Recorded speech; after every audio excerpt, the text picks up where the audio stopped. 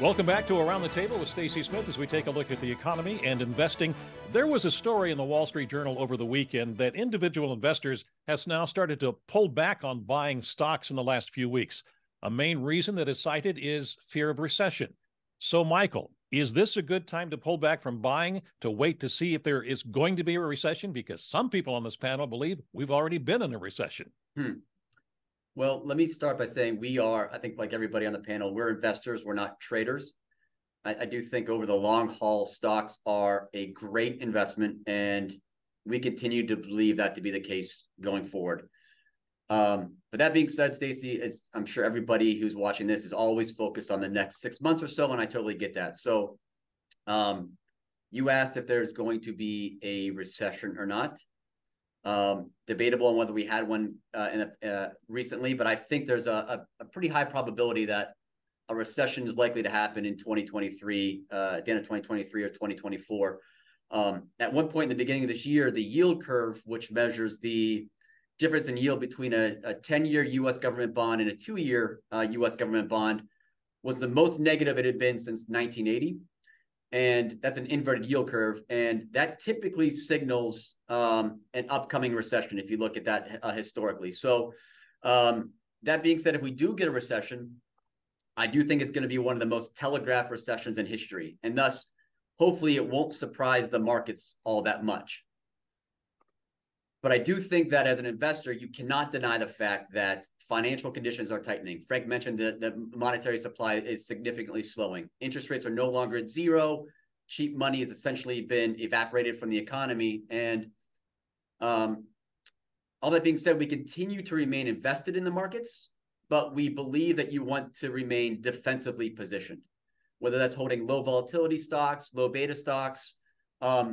One of the investments we've been investing in for our clients recently is something called and it's a little bit controversial, I'm sure, for some of the panel members here, but it's called a buffered note. And a buffered note is an investment that is tied to a particular index like the S&P 500. But your outcome over the next year, Stacy, is more defined. So a buffered note gives you like a 10% buffer to the downside. So if the S&P 500 is down anywhere from 0 to 10% at the end of a 1-year period, you don't lose anything outside of the management fees of that fund.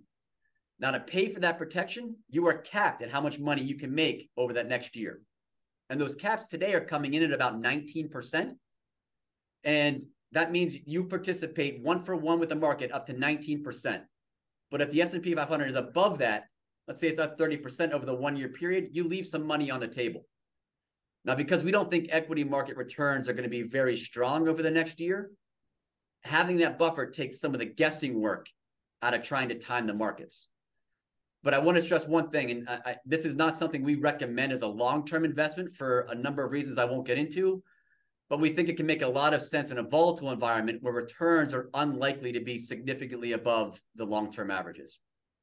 Okay. We only have about a minute and a half to go. So, Carrie, your thoughts quickly? Well, I was looking at Kim roll her eyes when we were talking about recession or not.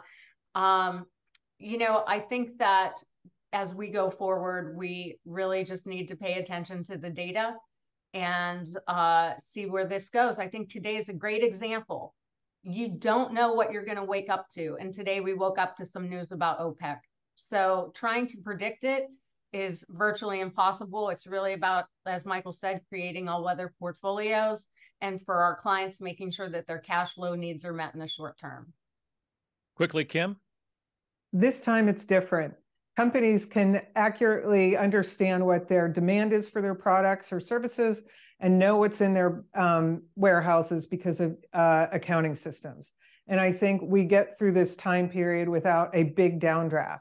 And that's what I think. All right. That's what you think. All right, Frank, you do have 30 seconds and that's it. Go ahead. For additional reasons, I agree with Kim. With the infrastructure bill and the fact that we have full employment, I think it's going to be very difficult to have a downdraft of any consequence. All right. Thank you.